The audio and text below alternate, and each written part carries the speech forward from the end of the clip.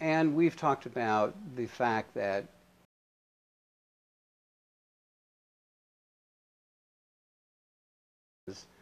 and then how they help people find the other individuals necessary to be part of this team.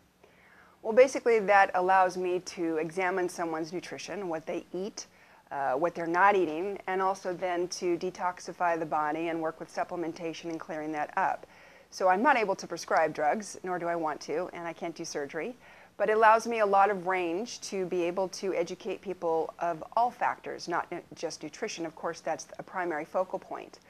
And so depending on what someone's coming in with, you know, a lot of times it's within the scope that I can see enough change happen.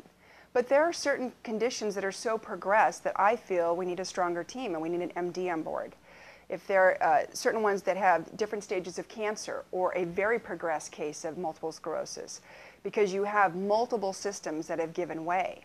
And there are some very strong conjunctive therapies such as hyperbaric oxygen chamber therapy, IV glutathione drips, vitamin C drips, laser therapy. These are things outside the scope of which I can do, but this is where I like to get a team involved of other MDs and other professionals in that realm that can do that. So depending on the case, if I feel that there's more complexity there and I'm not able to help them, then of course I educate them and lead them that way.